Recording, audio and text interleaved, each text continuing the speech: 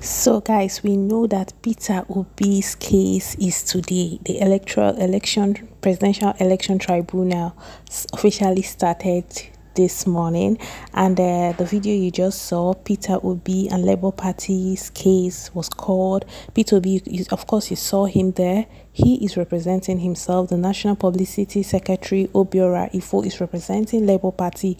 The INEC National Commissioner and Chair Legal Services Mrs. May is representing INEC, and Governor Simon Lalong of Plateau State is representing the APC, and San Levi Oku is representing Peter Obi and Labour Party. It will be recalled that, okay, I didn't talk about this. Initially, Simon Lalong was supposed to represent Tinubu, but he was told that it wasn't possible for him to represent an individual.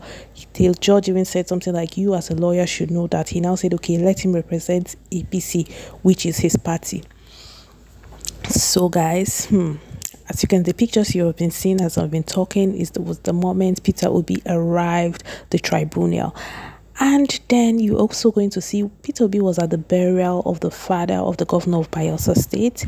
I think that was 2 days ago. And the moment he arrived, he had to beg people to stop calling his name so he will enter in peace. Yes, guys. And meanwhile, APC people are doing what they know how to do best: cause drama. Some people are in front of the courts singing and chanting for their mandate. You go fear mandate as if they have anyone. So guys, let me let you enjoy these videos.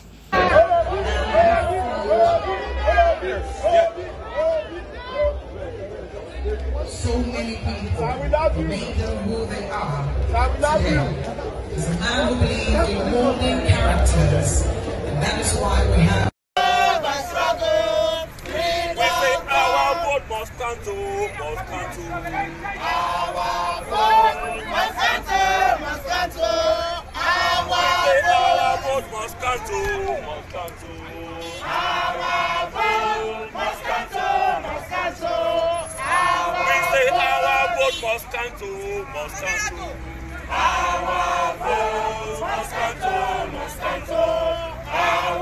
Freedom come by struggle, by struggle.